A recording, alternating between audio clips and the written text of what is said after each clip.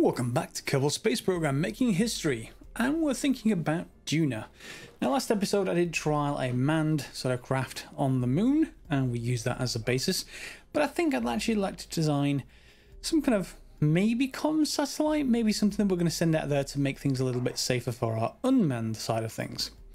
So why don't we give that a go? Why don't we start out with that? Alright, so get started then. We want 3,000 to 4,000 delta V or so on the craft that we send out to Duna, just to give us some kind of flexibility, ideally. So I'm going to start with the Hex. So that's the upgraded Octo. Has a bit more stuff on board. In general, it's got an improved stability assist, so instead of SAS, it's also got SAS prograde retrograde hold. Yeah, there we go. Does need a bit more power though, but that should be okay. And then everything else we're going to base this around has to be based around the antenna we use. The antenna is going to have to be pretty big, and there's a couple that we can choose from. That's 10 gigameters. This one's L2, level 2 is 27 gigameters. Yeah, either one of those should do. They're both relays. I'm not quite sure if we need the level 3 data deep space network to make this one work, however. So let's put this on for now, and if we can't send this out far enough, we'll have to make a lighter antenna. If we don't want a relay, we can all send this out, which is much, much lighter. But then if we send out another craft following it, then, you know, we could make another craft with a much lighter antenna that could use this one as a relay to get information back here. So that seems reasonable. Let's just stick a couple of batteries on it. Why not? And then we're going to have to consider some kind of solar power. Now, remember, we've got the upgraded, if you've been following along, we've got the upgraded panels. We've got the XLs, which would cost 6,000, but remember, we've got quite a lot of money, so we can take a look at those anyway. Or we can go for the 1x6s, and these are going to produce 1.6 per second, so I think these will be just fine. And as usual, I kind of like triple symmetry on this, just because of the shape of the hex. If we just expand that for a second, you'll see what I mean. So I do kind of like this kind of symmetry. Seems very appropriate for a deep space probe. Okay, and let's pack that back in. So we've got panels now, and we may have to move those up a little bit. There we go. So what else do we need? Well, we need some kind of drive, and then we need some kind of sort of fuel for that. So why don't we have a look first of all at, are we going to carry a payload? We're probably going to put science instruments on this thing, but not as a feature, more as a kind of just strap them on wherever we can in this thing. So what have we got that's small enough for this? I'm gonna say we definitely have these, the Oscar Bs, and if we put this many on, let's see what this gives us. If we put a spark on the back, this gives us 2,404. Not quite enough, but we can put more of these in place. Let's just remove you for a second. Put you back. And what if I just grab you? And again, just do triple symmetry the other way. Remember, this is all going to fit behind this huge antenna, so plenty of room there. And then we'll need some ducts. Assuming I have research ducts. It's been a while since I played this pack, so let's take a quick look. There we go. Okay, so that's 4,000 delta V. Now we could also think about shedding these tanks once they're full, and if we do that, so 3,868. Fine. Let's just take these off for a second. And then we want our coupling systems, and we want the smallest. Those are huge. There was a huge on this craft, but I think those are the smallest ones, are they not? Yeah, they are the smallest ones. Okay, fine. They may add too much to the weight of this to make this a reasonable option, but I just thought I'd give this a go anyway. Whoops, let's just change that to 1 for a second. And then that will let me get the set up here. still just about within this, so let's just take this off. And now we can go into triple symmetry mode. And now we can grab this and go back here. See? That's no good. These are too heavy by far. So let's take that off. And yep, afraid they're gonna have to go. Sorry, we just can't afford the weight. And let's instead do this. Okay, lots of delta V there. I guess we can also try and fit some sights in here. That would be nice, I guess. We just don't have the room for for this. We don't have the room for the survey scanner. So we're going to go back to single symmetry now and put these in the relevant places. So we want a thermometer. A seismic accelerometer is more for acceleration during flight, but that's more for surface stuff. We'll get to surfaces later. No need for storage units. Mystery goo, yes, I would kind of like that, but let's just get a barometer in first. And that's going to be a laser surface scanning device. Yeah, so we're not going to have that. Infrared telescope. That's interesting. Do I want that? That may be huge, but let's just see how big it is. Yep, that's not going on there. Okay, and then I guess we'll see what we can do about mystery goo. So we're only going to need at least two, probably one for Duna high, Duna low. And 3 of them still gets us 3,500 delta V. And that seems like a reasonable module. So let's just say, let's call this Mars. Should we call this Viking? Voyager? Viking? Let's call it Viking for now. Okay. Is there anything else on here that I want? Probably later, but not just yet. We just don't have the capability just yet. Again, this is just far too large, unless we go on a manned ship, of course, and that has to be a much larger rocket. So, with that in mind, let's see what we've got that can get this up into orbit. And maybe an injection stage. Let's see. What do I have anything saved? Let's have a look what I have saved. The extra liner. That gets us lots of things. And that should do the job. 7,000 up to this stage. Let's just rebuild the top stage. Delete the fairing, please. And let's rebuild the fairing. Up to about here. You're not going to like that, are you? Okay, let's go a little bit wider then. Up to there, and then we'll just close it off at the top. Okay, so it has a bit of a waist. That's mainly because of this protective shell. I don't think we have any larger ones, and this is behind this fuel tank adapter anyway. So that much is for certain. And then we've got the rest of this. Okay, so we're going to need a few bits and pieces. First of all, we now should have the stability enhancers. So let's add those to it as well. And they can go, well, they can go triple, but we don't need double, I think, because of where those boosters are. Yep. Okay, and let's bring this down.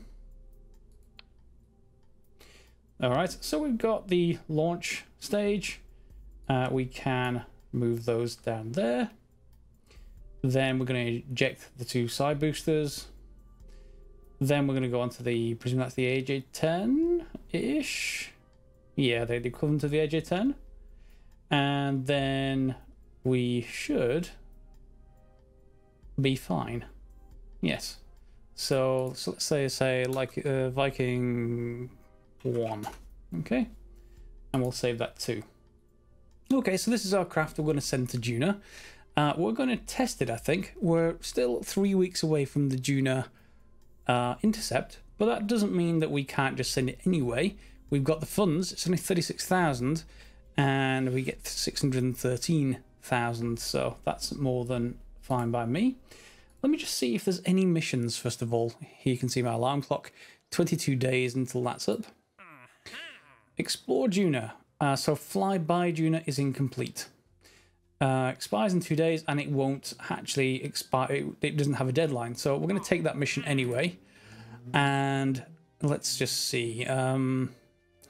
There's normally one that says something like go past Ike at the same time. But I don't see anything. Position satellite in a specific orbit of Ike.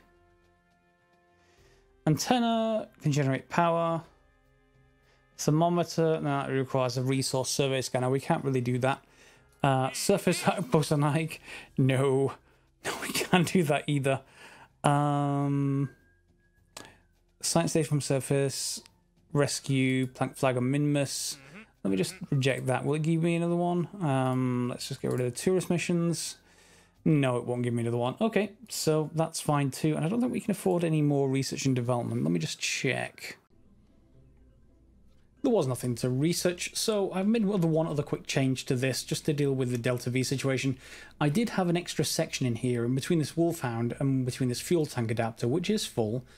And I could fly with that still in place, but without the fuel tanks full. And the main issue is this stage 4. We've got 1.25 now. When I had that other section, that other fuel tank in there previously, that was under 1. That would not accelerate well off the pad. Well, in fact, it would accelerate well off the pad until the boosters burned out, and then it would just slow to a halt. We don't exactly want that, so instead we're going to fly it with one less fuel tank stage. All right, so off we go. And you'll see as we're taking off, this is the stage we're going to be looking for, 1.25. It starts off at 1.1, but hopefully by the time these two thrusters burn out, we should get to a situation where that'll be a whole lot more manageable. So let's just see how well that goes. Starting to increase now. Anywhere around 1.2 will be fine for me. I think we're currently at 1.38, 1.39, and our boosters are not long for this. This world. They're well, I want to make sure they don't crash into the pad, but other than that, we should be okay. There they go. Staging. Off they go, and the thrust should throw them sideways away from the pad, which is good. Well, hopefully they don't destroy the runway. And you'll see after a brief setback, it actually is now accelerating upwards. We've got quite a bit left in this stage because those two boosters were connected by fuel ducts, so everything is quite nice. So now I just need to head up into orbit, and I'll see you once we're up there. And here we are with our fairings detaching, heading behind us. Obviously we're not in orbit yet, but we're at 100, so we're approaching our APO, and I've got 30 seconds to go, so we can now increase speed a touch, and that'll just want to bring ourselves so that that time slows down. There we go, it's stuck at 34 now, which means we should be fine to get ourselves into orbit. We will be running out of fuel very shortly, but that is also fine. We have planned for that. We do have another stage, which should be our sort of injection stage. Well, not injection, but yeah, sort of heading out of Kerbin's orbit across to Duna. And is that it out? It is it out. So let's get rid of you. And this should drop back down into the ocean because we're not in orbit yet. And we can just move away with a much nicer AJ-10, which is much, well, the Wolfhound. The REJ-10, I should say, much better for vacuum. But of course we're approaching APO, so we just need to be a little bit better on this than we are on the other engine. In terms of thrust, we need to increase that thrust a little bit. So we're now at 20 seconds till APO, and we're just fine. You can see our periapsis is coming up really, really quickly now. And re-entry in 4 minutes. We're not going to get to re-entry, don't worry. And we just slow all the way down. There we go. Okay, we're pretty much now in orbit, or we will be very, very shortly, with most of our fuel available. So what fuel do we have left? We're going to have about 2,000 Delta V. There we go. We're just about to head up out of the atmosphere. 10,000. Let's just actually increase speed. Fly it near instantly. Yep, that'll take us out of the atmosphere. And we're now in orbit. So if we're in orbit, let's just extend these. I forgot to actually add these to an action group. That's fine though. Assuming, of course, those 2 batteries can hold on while we pass behind the planet. But we can have a look whether that will happen. Whoops. Yeah, there's only a 410 electric charge. In any case, now we've got to think about where we're going to plot this thing. Remember, we are 3 weeks off the planned window, but that's not much of a problem. We can send this out, and then we can send our actual craft out behind it. It gives us 2 chances to get things right. Although I'm not quite sure if we'll hit Duna with this particular setup, but let's zoom out. So there is Duna. And what we're going to need to do is head out this way, and such that the other side of our orbit is going to be extended outwards over here. And that's going to happen when we use this injection stage, or whatever we call it. And Duna is obviously going to sweep around as well. Whether we'll get an intercept is something else entirely. So let's see if we can plan something, and let's see if we're close enough to do that. So we're going to want it probably around about here. Add a maneuver. And then let's just bring it out, just so that we can see this a little bit more. And we're going to need to break out of orbit. So that's going to take quite a bit of delta V. In fact, let's just zoom in so you can see where that's going. There we go. And now we're on an escape trajectory. And you'll see where the other side of our orbit is. So if we just head that out a little bit, we should get close. There we go. Now, is our inclination slightly off from Duna? I can never remember. Mars certainly is, but I don't know whether Duna is particularly. And let's see if we can play around with this a little bit, just modifying the time. And let's see if we can get any kind of intercept at all. What you can also do is try and do maneuvers when you're out here, but you're kind of doing things blind, just as we did on very early flights. So let me see if I can get something reasonable. Okay, so this is about as close as I can actually get this thing, because we're just very early. You'll see our separation is 594,000 kilometers. We're 3 weeks early. That requires a fair amount of radial to convince this thing to fly. So you'll see it's a little bit odd in that we're not sweeping out quite as far, quite as soon. And it's also manipulating the time we get there. So that is fine. We're going to have to add 1 orbit, though. Can we add 1 orbit? Yep, that doesn't make any significant difference to the actual time there. So we're going to fly that, I think. And to do that, we are going to just turn this thing around, point at the maneuver node, get rid of mech jeb, and get rid of the maneuver planner. Maneuver planner is very good to get you an initial transfer to another planet. Feel free to do so if you want to use that. But that won't be a great one when you're not at the transfer window. So use that to start out, and then customize with either the handles manually, or the mod I'm using to do that. So let's just point at the maneuver node. And now it's at a 31-second burn. It's 1,000 meters per second, but we have 2,000 on board, so we have a good amount of spare. And that does mean we can adjust things around halfway around, but we won't get to do that this episode because it will take a long time. And our actual transfer window is going to be coming up in 3 weeks, so we couldn't run this because it's going to take longer than 3 weeks, but we can certainly get it out there and running. And that would be going essentially into deep space. So let's get around to the other side of this. So we want to just bring ourselves around to here. You'll see our electric charge is going down, but if we're going around the planet fast enough that that's not a major issue. We're about to come back into sunlight. And there we go. These solar panels that just reorient themselves make things so much easier, rather than any kind of fixed panel on the side of things. And that's fine. You do get this slightly sort of janky purple line. I just ignore it. That's unfortunately a problem with presumably the game engine.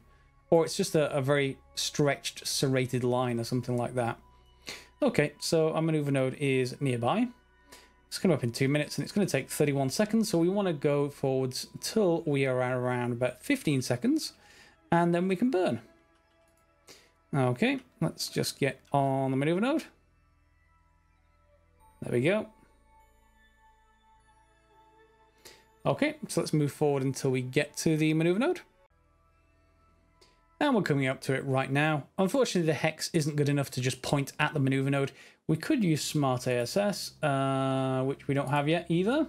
So we're just going to use the bare systems, and there's 15 seconds. So we're just going to try and match this.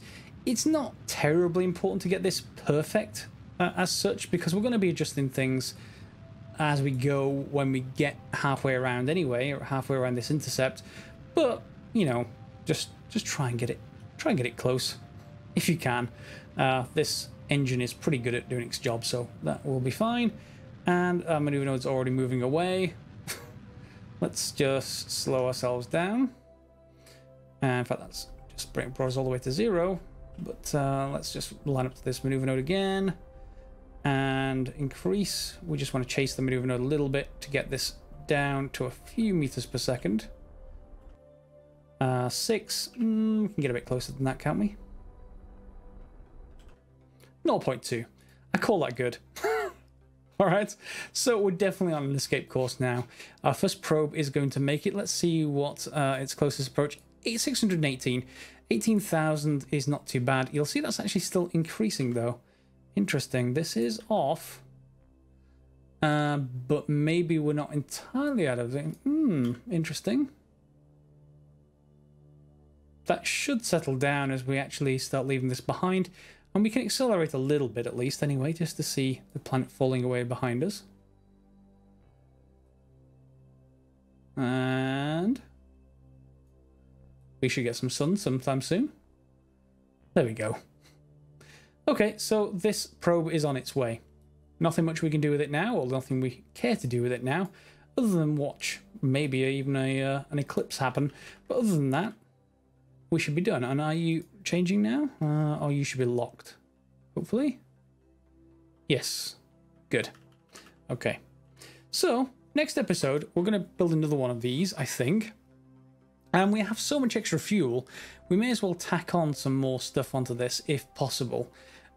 We've got an extra 900 meters per second just on this stage, and then we've got 3,500, so we've got more than enough to do lots of other stuff. So our follow-up one, maybe we'll get the chance to put one of those Science Juniors on it. Maybe. Not quite convinced yet. We'll see where that goes. So with a probe on its way to Duna, technically we only have to fly by. Now we've got to decide, I guess, what we're going to do next. The mission technically only needs us to fly by, and that gives us a... do we have to do anything? Just fly by Duna? Does it have any? No? Anywhere nearby Duna to achieve that goal? Fine. We should be able to do that just fine. The problem will not be much flying by Duna as not crashing. Now, we could, as this is the first craft, retract these when we get close to Duna, fly this thing backwards, all right, and try not necessarily an aerobraking to land, but an aerobraking to bring ourselves into an orbit around Duna. That'd be an interesting one to fly.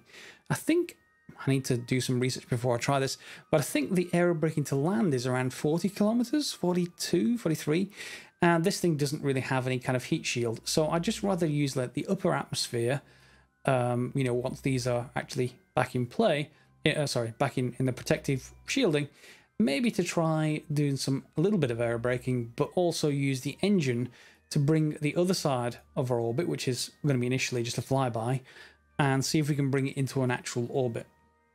Or we could just use this to completely brake for orbit without going into the atmosphere. Why don't I leave that up to you? Tell me what you want to, what's happened with this one. You don't get to decide on the next one. That's the one I decide on. But this first one, let me know what you think. And yeah, we'll try that and see how well it goes. So yeah, I will leave it there for this episode. We've got our first interplanetary probe up and running. Whether it survives is going to be up to you. But beyond that, I think then we'll think about manned maybe the next intercept time with Duna. In the meantime, however, I'll try and send a few of these out, if not just 2, maybe even 3 at the transfer window, and then we'll have a bunch of different experiments. I need one at least to survive with either a relay or a direct. Ideally, I'd like a relay that stays out there, A direct one, don't much care if that survives, if it's got all the science and it's able to transmit via the relay back to the space center. So we'll see how well that goes too. All right, I hope you really enjoyed this episode. Why don't we just start it spinning? Is that not traditional? Well, maybe not, because all the solar panels I'll have to realign all the time. Never mind. In any case, we'll leave it there for this episode, I think. We've got some more stuff done in Kerbal Space Program, and then we'll see you next episode for maybe, well, certainly the orbit, maybe even on an intentional collision with Duna. If you liked the episode, feel free to like, subscribe, and share as normal. If you want to see more episodes, of course, you can subscribe. You can follow me on Twitter at grayduster if you really want to. You should get notifications that way if you don't care for the YouTube system. And to be fair, that is probably more reliable than the YouTube system, which decides just on its own whether you actually might want to see these things. Even if you decide to subscribe to a channel, it decides, yeah, you know, you're not interested in that channel, even though you've subscribed. Not that I'm bitter. In any case, we'll see you next episode, guys, and thanks for watching.